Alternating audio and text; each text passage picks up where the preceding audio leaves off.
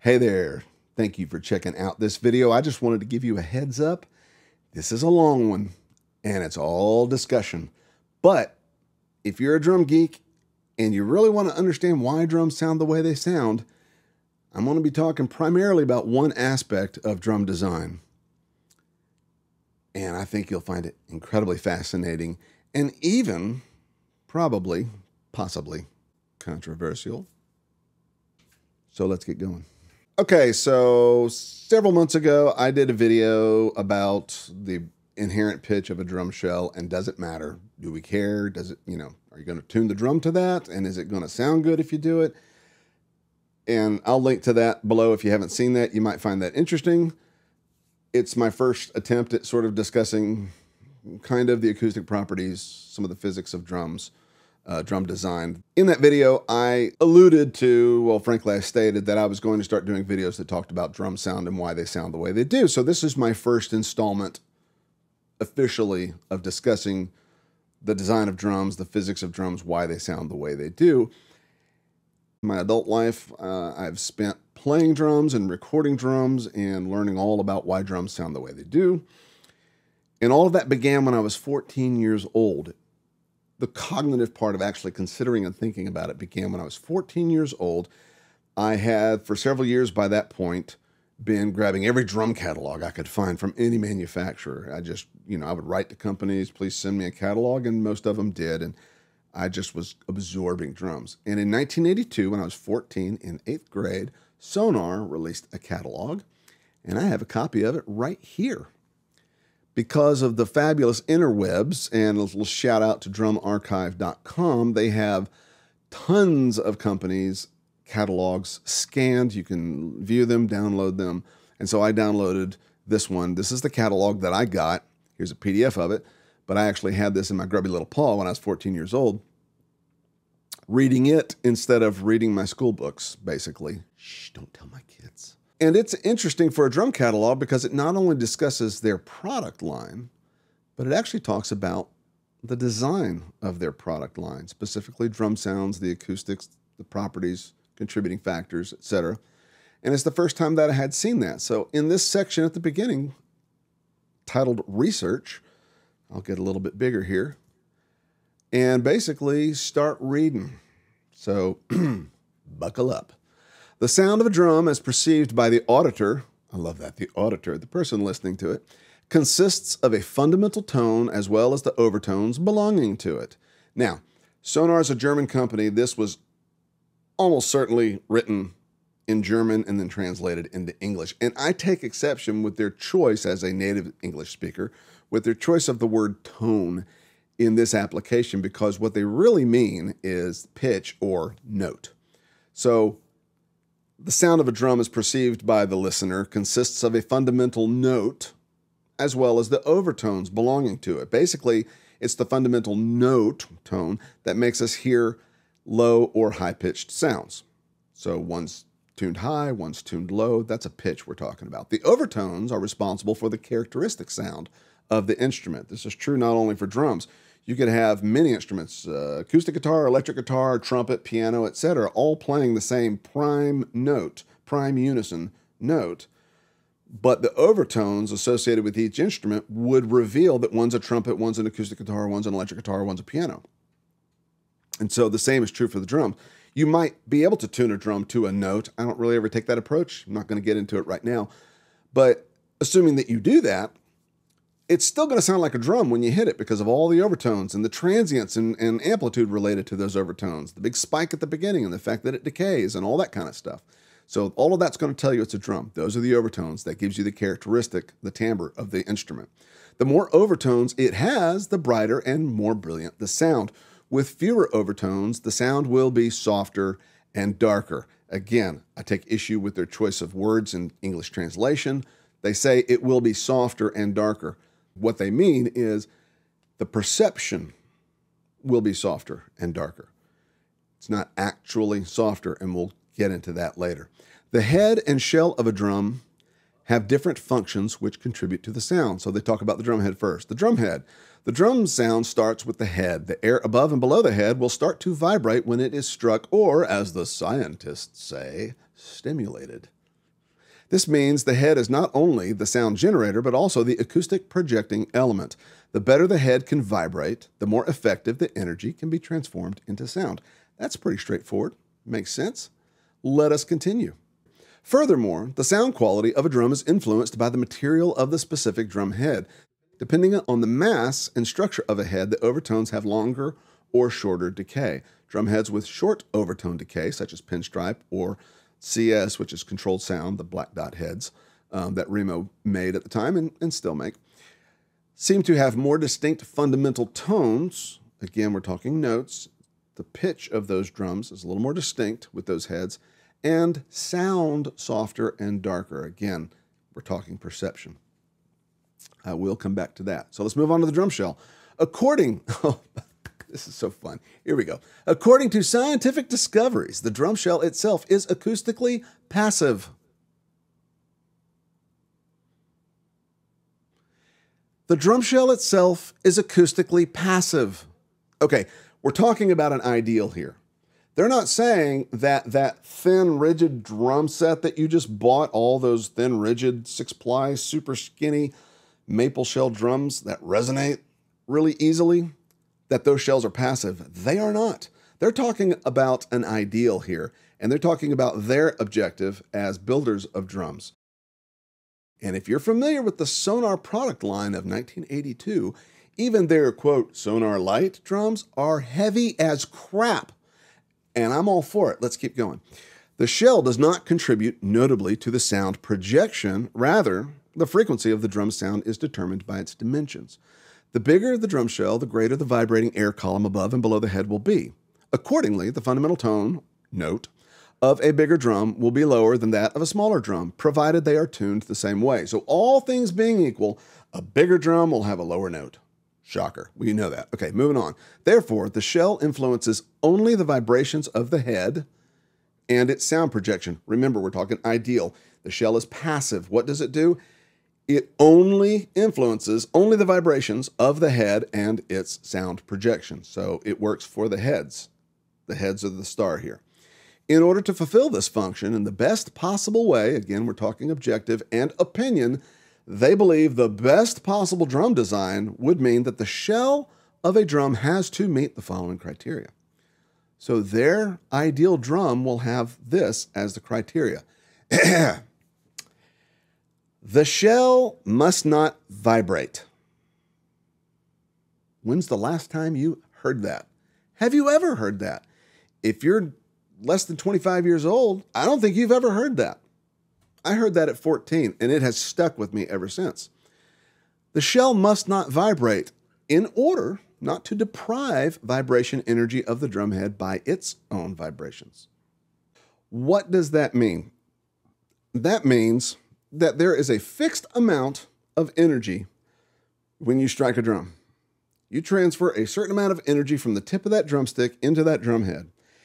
If the drum is well tuned, where you've got, say, it's a tom, 2 heads, and the heads are tuned in a complementary way where you get nice resonance and sustain, what's going to happen?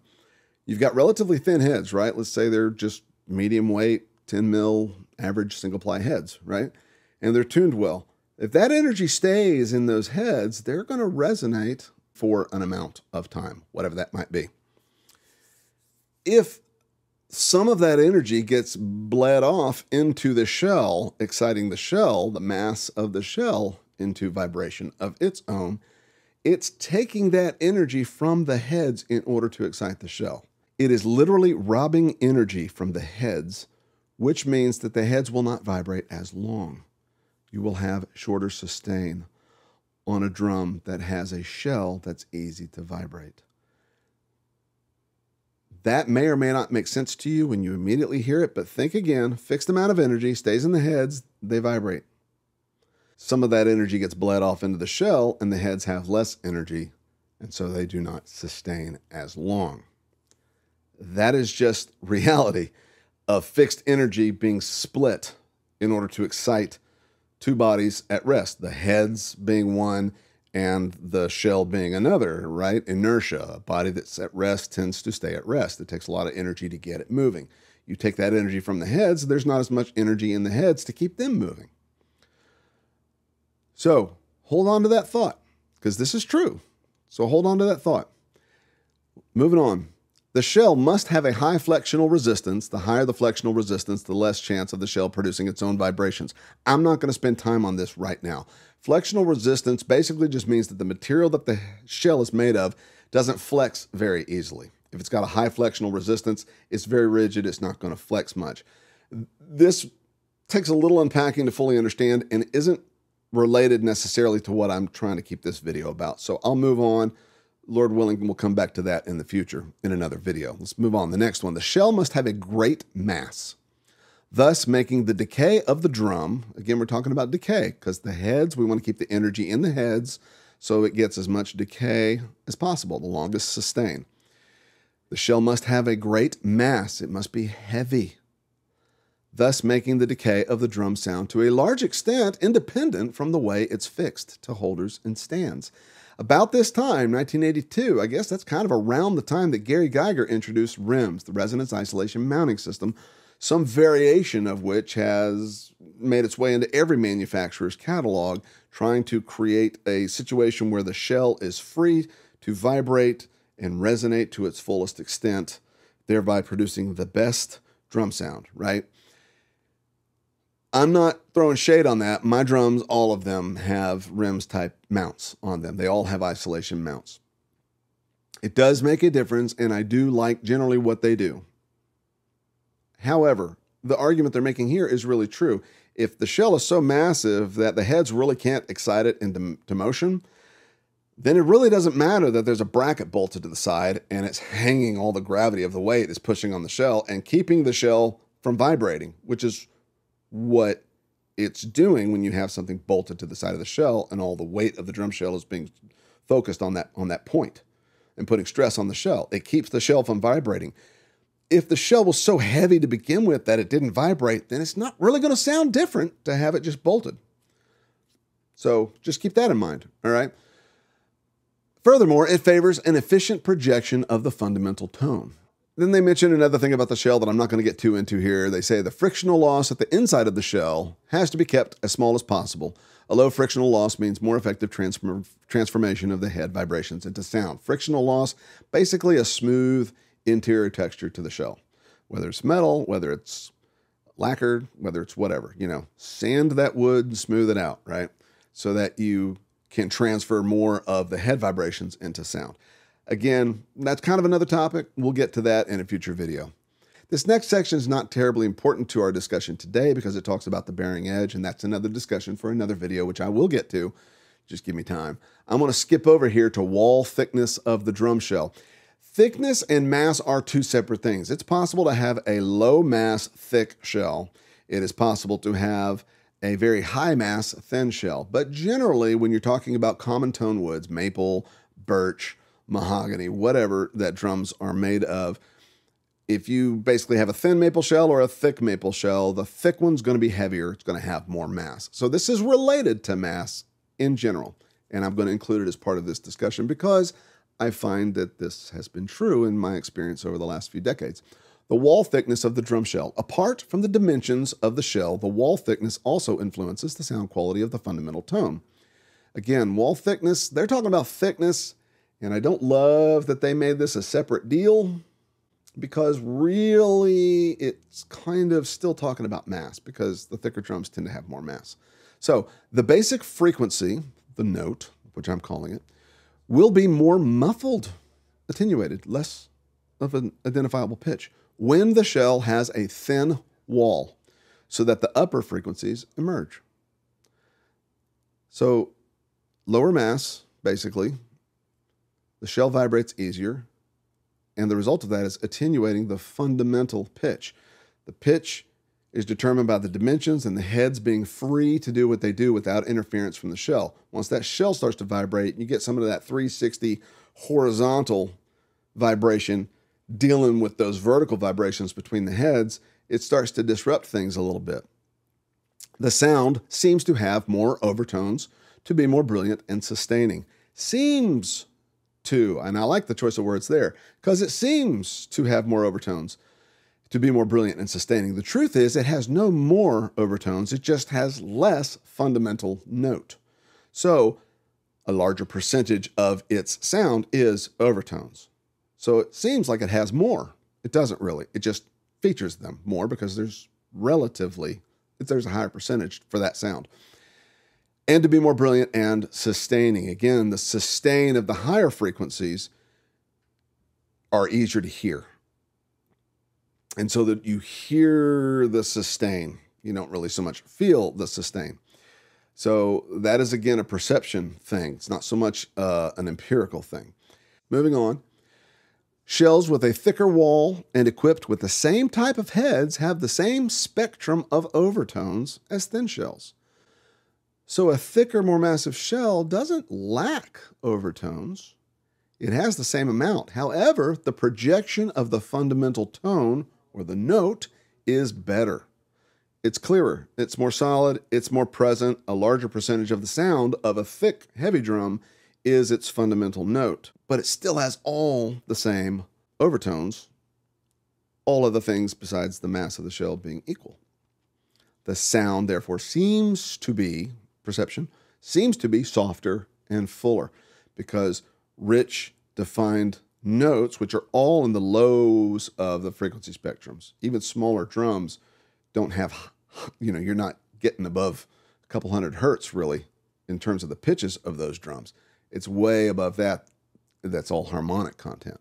So the presence of those lower tones gives the feeling of a rounder, smoother, mellower, softer, fuller sound. So I hope that makes sense. The reason I wanted to kind of start with this is because I think this is one of the things that is most misunderstood about drum sounds. And even people who build drums, who build very, very nice drums, will talk about the thin resonant shells that create resonant drums. To which I go, what do you mean by resonant? I hear people say that all the time. Resonant, they're resonant drums, they're resonant drums. When I think of the word resonant to describe a drum sound, I think of Steve Smith, Journey, right? I think of Faithfully. I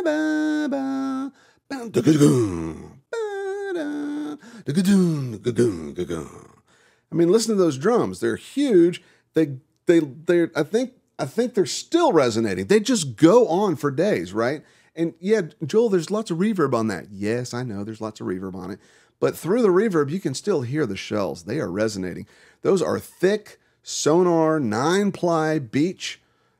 Those shells are almost half an inch thick, the sonar phonic drums that he was playing. And he used clear ambassadors, top and bottom, single-ply heads, no muffling. And they sound huge, and they sound rich, and they sound full. They're still clear. They're just enormous sounding drums. Even given the technology and the trends of recording of that day, you can tell those drums are enormous sounding. And I love that. And so years ago, I ran across this red Sparkle Ludwig kit behind me. It's a late 70s kit. And its shells are just about as thick as the Sonar Phonic shells. Heavy drums. And I had been using a thin maple shell kit at that point, a very modern kit, as my sort of main house kit at the studio. I ran across those for a steal of a deal. I remember loving those drums when I was younger. So I bought them and I set them up and played them, and stink, man. It was immediately like, these are great. This is everything. They tons of body, and they're loud, and they're full, and they're articulate, and they're just, man, they're great drums. And they just became quickly, and remain to this day, my favorite drum set. I mean, I've got several drum sets. Ask my wife. I've got several drum sets. That's my favorite, hands down. And I've made a lot of believers of people who I won't name. But anyway, I've made a lot of believers of people who love modern drums and all these nice, expensive boutique drum companies and stuff. And then they play those and they're like, dude, these are amazing. So I would love to see drum manufacturers embrace dense, thick shells again, because it is fantastic. And why does this matter? Why does any of this actually matter?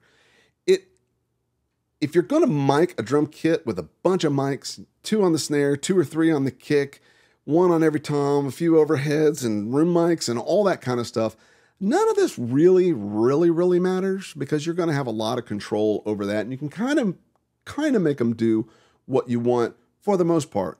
The one exception, which is worth noting, is if you want a really long sustain, a lot of decay, a lot of what people would call resonance. But again, I'm not sure what people mean. The word resonance could mean sustain, which is what I think people generally mean. Lots of sustain. They resonate, right?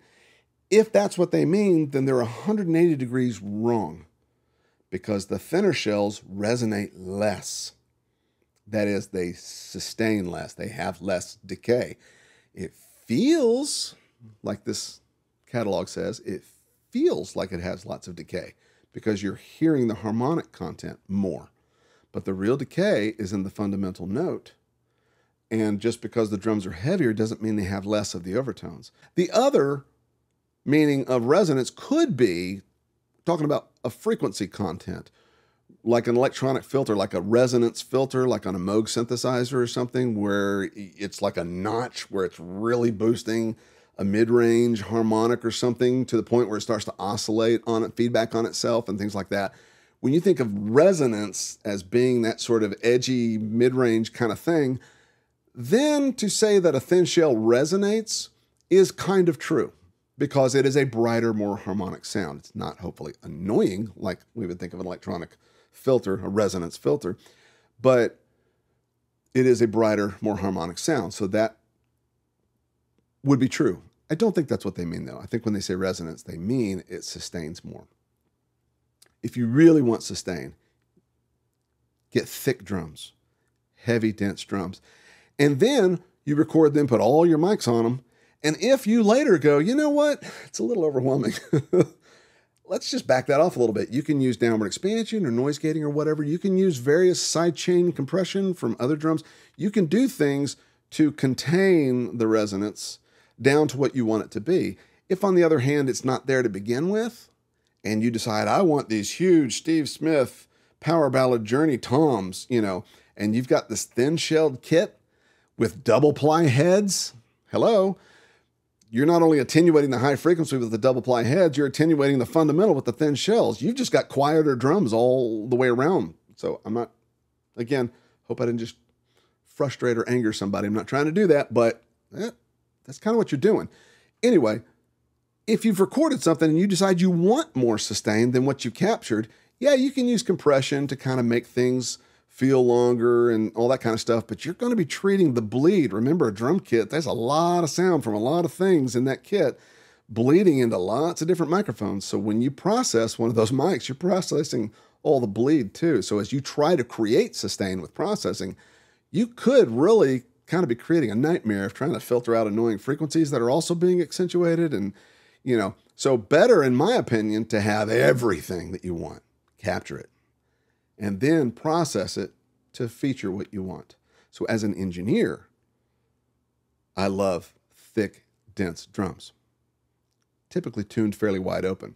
As a drummer, just playing them and feeling them and just the experience of it, I love thick drums, thick, dense drums, preferably tuned wide open. So that's all I told you this was going to be a long one. So I hope this is food for thought.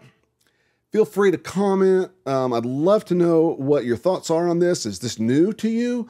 Does this confirm your experience? Is your head exploding because you've thought the exact opposite? Are you mad at me because you think I'm a fool and, whatever? Be nice if that's the case. I still want to know, but let's be cordial because this is fascinating. I love talking shop with people, even if they don't necessarily agree. But I think, again, when you go back to just the idea of fixed energy, all in the heads, lots of sustain, split between the heads and the shell, it just doesn't sustain. And some people I have heard say, and I'll just give you an answer if this is your argument, I'll just respond to it proactively here. Because I have had people say, well, no, but the shell's resonating, and so it lasts longer because the shell resonates longer than the heads. If you've ever thumped a shell and gone across the room maybe to listen to somebody thumping a shell across the room, it kind of goes thump, thump, thump, thump, boop, right? If you got a really resonant shell and you're doing the thump test, across the room, you're not really going, oh, wow, that's resonating. That sounds amazing, right? But if you've ever heard rototoms across the room, they have no shells, but they're just heads. They, by the way, if you've ever noticed, played rototoms, they sustain for days, more so than their wood-shelled counterparts. Why? Because they've got this heavy cast metal frame that is the edge, which doesn't really absorb anything from the heads. So the heads just ring a long time.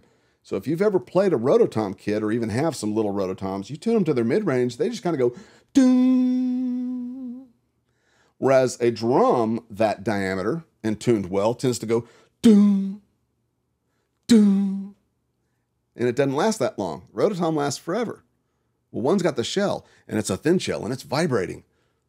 Yeah, and it goes doom. So, again, not trying to anger people, but if that's your thought process, you don't hear shells resonating. You hear heads resonating. You don't hear shells resonating. So, that brings up a whole thing, which I'm not going to get into in this video, but I will tease it, and that is to say, plastic wrap. Plastic wrap is a no-no. Ooh, don't do plastic wrap. Why? Because it inhibits the shell's ability to vibrate. Yes. Yes, it does. I'll just leave that there for now. More later. Thanks for watching. I hope you enjoy this kind of content. If you do, please smash that like button and subscribe and, all those YouTube things that people say. Share it with people. This is super geeky stuff. Most people probably didn't make it this far. If you did, congratulations. You are a true drum geek. I appreciate you watching this. I really do. Thanks so much.